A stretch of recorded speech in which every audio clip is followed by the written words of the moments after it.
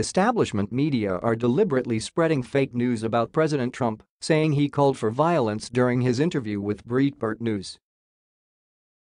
Outside of the usual fake news to damage Trump and to distract from their failing Russia collusion hoax, the media's propaganda effort here is to make Trump pay a political price for daring to sit down with an alternative news outlet like Breitbart News and to warn other politicians not to violate the rules about who is supposed to be allowed to hold high-profile interviews.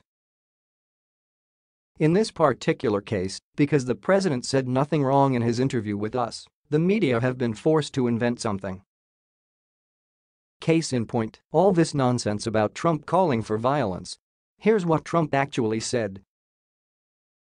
"So here's the thing, it's so terrible what's happening," Trump said when asked by Breitbart News deputy political editor Amanda House about his anticipated executive order on campus free speech. "You know, the left plays a tougher game, it's very funny.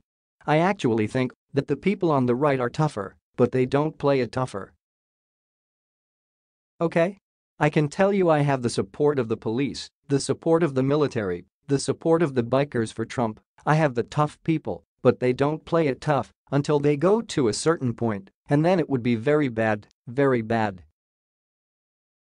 But the left plays it cuter and tougher.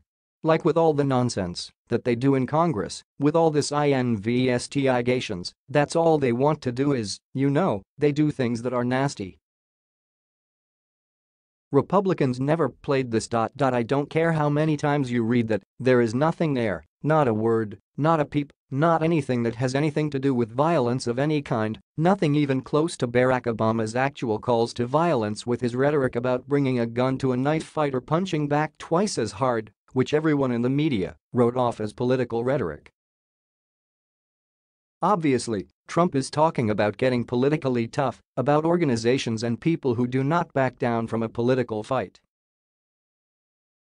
To see violence in that statement, you either have to be an idiot or a bald-faced liar deliberately acting in bad faith, and what we have in the media are herds and herds of bald-faced liars deliberately acting in bad faith, deliberately attempting to deceive the American public.